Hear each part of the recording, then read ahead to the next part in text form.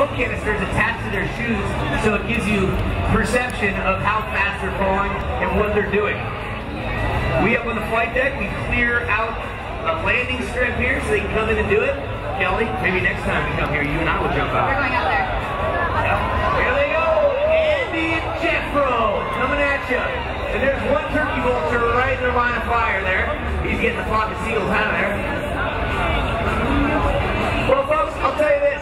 My third time here at the Red Bull Food Talk, one of the largest crowds that I've seen, and I would like you all to make a lot of noise for Red Bull and our Skydivers right now, the Red Bull Airforce!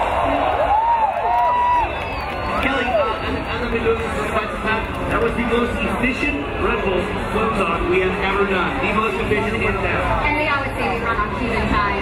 How about that? That's really good. So, both are down here. Here's our ground control. We got a couple more shirts. She got a t-shirt, you know, like a shoe one. I got my girl Kendall's got a shoe one down below as well. We do the awards right at the base of the flight deck here shortly. Up there. Alright, so here's how these guys roll. They follow one another. There's actually, believe it or not, there's all forms of skydiving. There's base jumping, which base is actually stands for Building Antenna Span and Earth. It's an acronym. These guys are professional skydivers. They teach people to do this for a living. They're on a professional team that Red Bull endorses. They're crazy. They're insane. They love a little bit and a lot of noise when they come in hot. So come on, my